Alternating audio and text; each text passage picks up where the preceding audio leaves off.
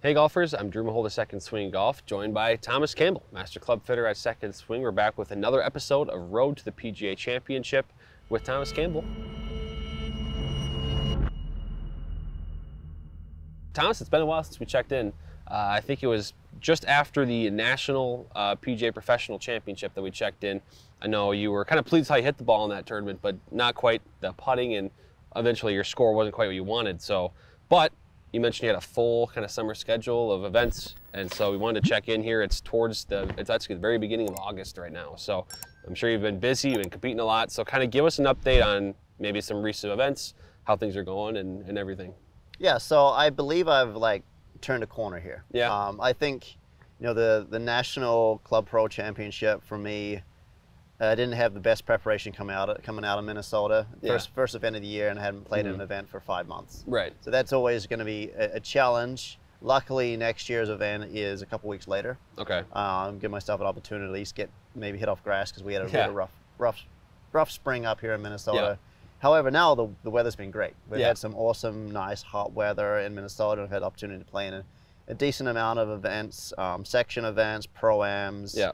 3M Open qualifier, and I've Yeah. got the Canadian qualifier, and then also our local section championship coming up very soon. Yeah, yeah. So you mentioned the 3M qualifier. I know I remember that day happening, and we were kind of following you. I remember at the office and everything, and you got off to a pretty good start, and you made some birdies. I think it was just shy of the qualifying number, maybe a couple shots there, but that's always one of those where you kind of really have to get hot to get to that number. Yeah, I shot 67 out there. 64 was in a playoff Okay. to get in, and I knew 63, 64 you have to shoot Yeah. out there, and it's kind of interesting because Victory Links is rated pretty highly with regards to the course rating. Right. I think it's like 75 or 76 from the tees, but the scores are always very, Yeah. very good there. Everyone knows how to putt. Everyone knows you just don't hit shots offline. Right. And that was the biggest difference is, I shot 67. It was one of the easiest 67s I had shot. The only difference was about 5 or 6 shots when I had either a wedge in my hand or a shorter iron. I pulled it by 30 feet or pushed it by 30 feet. Yeah. Instead of having a close putt to make birdie, I left myself a 30-footer and Yeah. ended up 2-putting those. So yeah, it was a good round. It was kind of a good confidence builder. I had my coach back on the bag caddying for me. I hadn't caddied for me for a while, so that was fun. And I would say I actually really enjoyed playing. Yeah. It was fun playing. I played with a couple of guys that all they do is chase Monday qualifiers all Yeah. year. They have Corn Ferry Tour status. And, Sure. so it was fun to be competing against those guys again. And I miss it. I really Yeah. do. Yeah. It reminds me of how much I kind of miss that. And I mean, it's a grind, but just playing it at a high quality level. Yeah, I'm sure it's a different Yeah. level of competition when you kind of have your almost livelihood in a way. We've had an episode of this series, actually, we talked about that and kind of the experience of where your livelihood is almost on the line every time you go tee it up.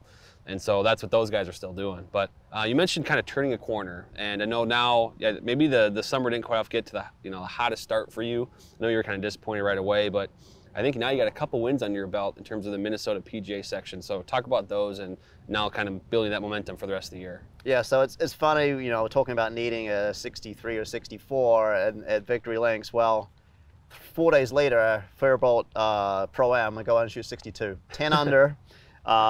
It was a really interesting round. I only hit one fairway, 11 greens, and 20 putts. We have to look into the golf history books, but hitting one fairway and shooting 10 under, that can't be a very common feat. That has to be maybe a handful of times ever. That's Yeah. pretty impressive. Yeah, and I had to hit one shot left-handed about 100 yards too. Really? There. Yeah, because my ball was stuck up against a tree. So it was a real grind. I finished with 15 one-putts in a row. So one putt of the first, 2 putt of the second, 2 putt of the third. Actually, I could have made those 2 putts, but ended up being right on the edge. Right. And then I had 15 one-putts to finish with. And I only made one putt over 10 feet. So everything was dialed in. All your wedges must have been Yeah. all muddy. Wedges so. were close, or if I was missed the green, I missed okay, 7 up and greens, down, I yeah. chipped it, I made everything within 10 feet. Yeah. But, yeah, it was, I didn't have many opportunities to make more than putts Right. than over 10 feet in length. Right. So that win, So- I'm sure, helped with your ranking to Minnesota PGA section. So tell us where you're at there. And then I think remind the viewers, too, kind of what's on the line there. Let's say you do rank, number 1 in those point standings at the end of the year, per se. Like, what do you get for that? Yeah, that particular event, I mean, that's money list, and Yeah. I'm in third in the money list this year. I ended up first last year, and then player of the year. It doesn't count towards points, but we have a certain section events that do count towards points. I'm actually Okay. third in the player of the year for that. Okay. The winner of the player of the year gets a spot in the 3M Open. Okay. Last year, because I wasn't Class A until August, I didn't have the opportunity to win it, even though my points were higher. But Okay. this year I'm in a good spot. I didn't play great in the first couple of events that count towards the points. Okay. But I'm still in the Minnesota PGA match play, in the round of 8 left in that. We've got a section championship coming up, and I have Minnesota Golf Champions and another event. So I've got some points events coming up very, very soon, which are going to give me an opportunity to chase down the leaders. Okay. In the points there, and then I'm feeling good about the game. I feel like I've definitely turned a corner. A lot of it, definitely comes down to this. Yeah. I mean, driving too. I mean, I'm only hitting one fairway. That was kind of a freak round. The fact that I only hit Yeah. one fairway. It's very tight out there, and I was hitting driver on every hole. I was feeling good. Yeah. And I just happened to either pull it. I'm sure a lot of them 30 too are yards, still yeah. in play, or just maybe a few yards off the fairway, or Yeah, whatever it might yeah. be. So. Yeah, they were playable Yeah. at least. Yeah. But yeah, this has been my change up, I guess, for the year, and I went through a couple of different putters. Yeah. I started the year with a standard putter, no arm lock, and then I went back to an arm lock putter that was a larger mallet style. Yeah. It was like the 2-ball Yep. with the lines on it.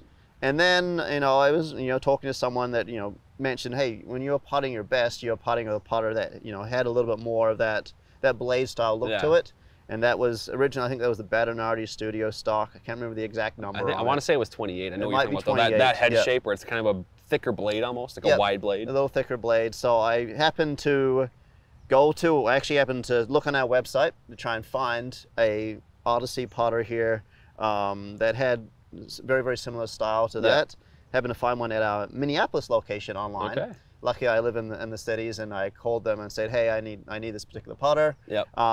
End up going getting a grip, putting a grip on it because we had to cut it down. It was 43 inches. Okay. So I cut it down, put a new grip on it, and now we're at 39 inches arm lock putter, and it gives me a visual and comfort that I'm used to seeing, looking Yeah. down at. And arm lock putting, I mean, look at like Will Zalatoris, for example. I mean, he is a great ball striker. Putting is not his strength. I wouldn't say putting is not my strength. I just don't have the opportunity to practice and grind all year long like these guys do. So it just makes it easier for me to walk up and do a limited practice that I do with the putter. Sure. Well, so you mentioned some of these events before, but to kind of remind everybody again as we kind of wrap up the events that you got coming up, what's most important here. I know you mentioned the PGA Tour Canada qualifier. You mentioned also the Minnesota Section Championship. So talk about those and when those are, and then we'll kind of check back in maybe towards the end of the summer. So I actually have 2 opportunities to qualify for the PGA Tour Canada event at Craigan's. Yep. It's first PGA Tour Canada event outside of Canada. So it's nice, it's in Brainerd, Minnesota. So it's about 2 hours north of where I live. So it's a great opportunity to play in one of those. We have our section qualifier, so the top 25 guys on the section points for that. Next week we'll play in a qualifier. The person that finished first will get a spot in there. And then there's also the traditional Monday qualifier, which is a couple weeks later. Okay. That will also be up for Brainerd there too, where they give out, I think, eight spots to get in the field there too. So I got a couple of qualifiers coming up for that. It'd be nice to play in another Canadian event. I have Monday qualified before for a Canadian event. Okay. End up making the cut there too. So I would love to qualify and have a really good finish up there as my game is starting to feel like it's turning around. Yep. And then we have our section championship, and that is pretty much and that's the major for us. Yep. Main goal as we started this series was to qualify for the National Club Pro, to have an opportunity to qualify for the PGA Championship. Yep. So step 1 here again has got to finish in the top 8 Yep. in the section championship. Also, player of the year points for me is very, very important. So both of those two, that very, very important events. But I said that's my major, and that's the end of August. Okay. I just got moved to Minnewaska Golf Club up in Glenwood, Minnesota. So I'm looking forward to those 2 events, and I've got some time here to put a little bit more time into the game outside of all the work that I'm kind of doing here. But it's starting to turn around. I'm feeling really good about it. I've spent a lot of time on this green when I have had a chance to work on the putting, and I've been doing some some speed drills. I've been doing some confidence tee drills around the clock, and it's really starting to turn a corner for putting for me. And I get dangerous when I start holding a lot of those 6 to 10 footers. I've seen it happen before, so I know we're all rooting for you, and we've been kind of following along this summer, I know, and I think we're excited to see what's coming, especially now that you're kind of heating up, getting some lower scores out there. So, Thomas, thanks for sitting down and chatting today, and we'll let you get back to the grind a little bit, but viewers, make sure you're following Thomas's scores. You can go on the Minnesota PGA section website and follow along on the leaderboards and everything, but otherwise, we'll check back in here in a few weeks and see how things are going.